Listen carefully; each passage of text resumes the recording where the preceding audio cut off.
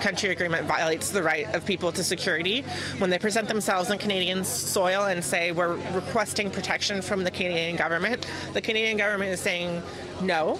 Refugee rights advocates, community workers, and Montrealers have come together Saturday to march for the rights of asylum seekers. This comes after the Supreme Court of Canada ruled Friday that the expansion of the Safe Third Country Agreement was constitutional. And this is just another example of decision makers reading the letter of the law but not realizing the effect of the law on people in really vulnerable situations. The unanimous decision made by the Supreme Court says the agreement that allows would-be asylum seekers to be turned back at the international border does not violate Section 7 of the Canadian Charter of Rights and Freedom, the right to life, liberty, and security of a person. But for those there, they say that's exactly what it does, as the U.S. is not safe for many asylum seekers. There are something like 1,000 children still in detention, separated from their families in the United States. The U.S. is not a safe country.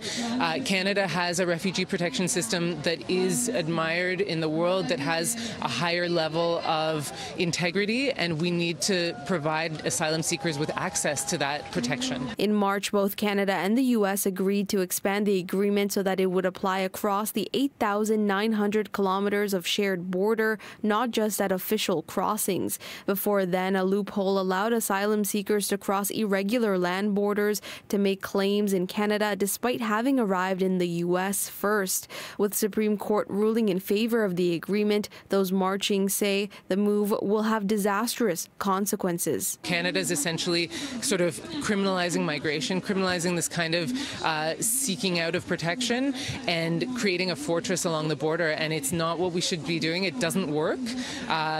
Desperate people will still try to seek protection, and it just puts them in more danger. For Emily Duchesne, a Montrealer taking part in the march, she says it's now more important than ever before to provide compassion to those seeking asylum. They're just normal people in extraordinary situations. You know, they're just parents who want to protect their kids.